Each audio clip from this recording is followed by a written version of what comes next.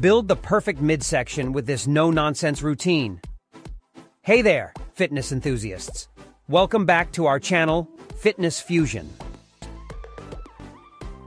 11-line abs are the pinnacle of a lean, strong, and fit body. It refers to those head-turning vertical lines that run down your midsection when you have serious core definition, which creates the illusion of the number 11. But what's the best way to get that look in your torso? We're here to help you out with the ultimate core workout for 11-line abs. If you've ever dreamt of rocking those jaw-dropping 11-line abs, you're in for a treat today.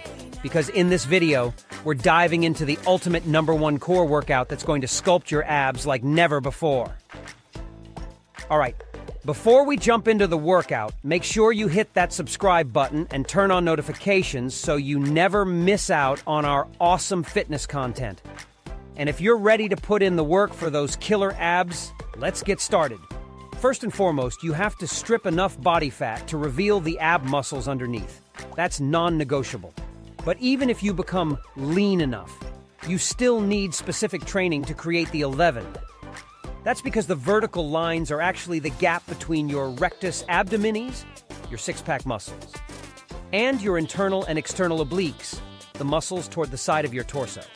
Most people, unfortunately, only target their six-pack muscles with hundreds of crunches but neglect the other muscles. Instead, you need to target your core from all directions so you get the complete look. Workout.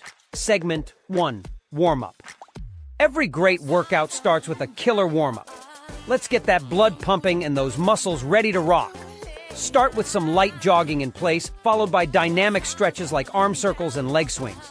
Remember, a warmed-up body is a happy body. Now it's time to torch those abs. We've got a series of exercises lined up that are going to target your core from every angle. Grab a mat, some water, and let's begin. Exercise number 1, bicycle crunches. We're kicking things off with the classic bicycle crunches. Engage your abs and alternate touching your elbow to the opposite knee. Keep a steady pace and really feel those muscles contracting. Let's go for 3 sets of 15 reps each side. Exercise number 2, plank variations. Planks are fantastic for building core strength. Start with a regular plank, then transition to side planks for that extra oblique love. Hold each plank for 30 seconds and repeat 3 times. Exercise number 3, leg raises. Time to give those lower abs some attention. Lie down on your back, hands under your hips, and slowly lift your legs up towards the ceiling. Lower them down without letting them touch the ground.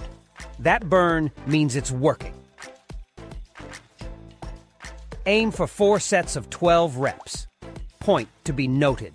To keep things interesting, grab a partner if you can. Fitness is always more fun when you're not sweating it alone. Let's move on to exercise number 4, dead bugs. Dead bugs are a simple and effective way to blast your entire core. Then, when you extend your arm and your leg, exhale as hard as you can and hold that position for a second or 2 before you inhale. Obliques help with exhalation, so you get added work by doing this. Workout segment 2, cool down. You've just crushed that core workout, but we're not done yet. Cooling down is crucial to prevent muscle soreness and injury. Gentle stretches like the cat-cow, hamstring stretches, and child's pose will work wonders. And there you have it, folks, the #1 core workout to get those coveted 11-line abs. Remember, consistency is key, so make sure to include this routine in your regular fitness regimen. If you enjoyed this workout, give us a thumbs up and leave a comment below on how those abs are feeling.